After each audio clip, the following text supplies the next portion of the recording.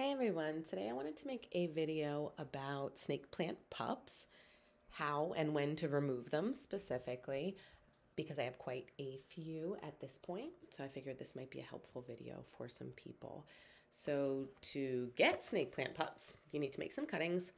These were two cuttings I made about 4 months ago. So I just took two of the snake plant leaves that were flopping over, cut them into, I think, 3 pieces each. So making sure they were about 6 inches long enough for the bottom to be sitting in the water and the top to be out. And just change the water out every couple of days, make sure that it didn't get cloudy, and waited. At the 2-month mark, I started to see the snake plant pups beginning. And then at 3 months, which is what you can see here, I have the snake plant cuttings. I also added 1 piece of cactus, but we have the big pup, which I'll show you in a second, and then the beginnings of another one on this piece right here. So you can see it's still pretty small, but this is what they look like when they start. So it just looks like really just like a really thick root coming out. They start out pretty white and then they start to turn green as they get a little bit longer. So it should start to look like this after you see some roots coming out. At some point, hopefully, you'll see a pup beginning, and that is what it looks like.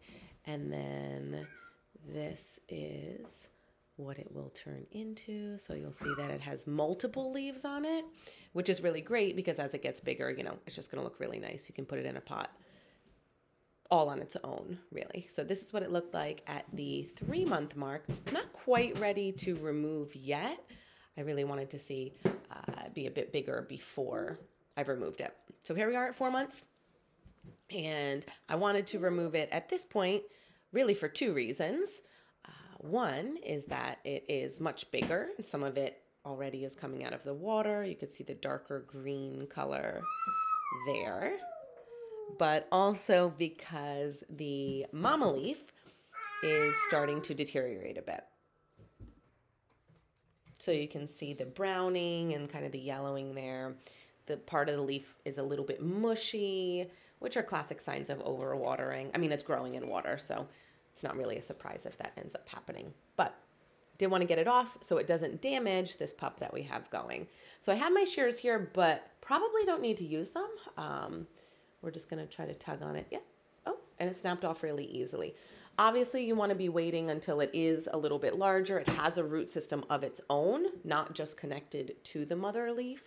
But once it has that, this will grow fine. I'm going to keep growing it in water, but I could also just put it in, you know, a small pot and keep it in cactus soil, and it would be fine there also. I am liking the way that all of these look on my cabinet, though, so I'm going to keep it here for now. But again, yeah, you just want to wait till it's large enough and has its own root system. That's the most important part. But obviously, if you have a leaf that's becoming damaged, you want to remove it from that so it's not destroyed. Since I like to experiment, am going to try to save this, save this mother leaf also, and cut off all the damaged parts and see if maybe I can get another pup out of this section of leaf. Because most of the, if you can see on here, most of the roots here are on the healthy side, which also makes sense.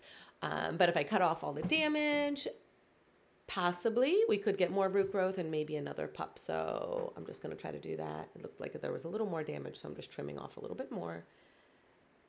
And really all you need is just a little piece of it with the roots intact to try to get some more growth on that. So I'm going to throw it in with the pup and see what happens with that. Give it some time. We'll get some more growth.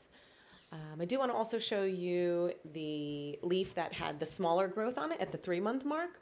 So we do have a pretty decent size pup at this point. I probably could remove this, but I do want to wait till it gets a little bit larger. You can see these, it does have some good white root growth here on the pup itself, but I'd like to have it a little bit more before I pop that off. So you can see how it's just a little bit smaller. Probably could survive on its own if there was any problems with the mother leaf, but we'll wait for now. Subscribe to learn more with us.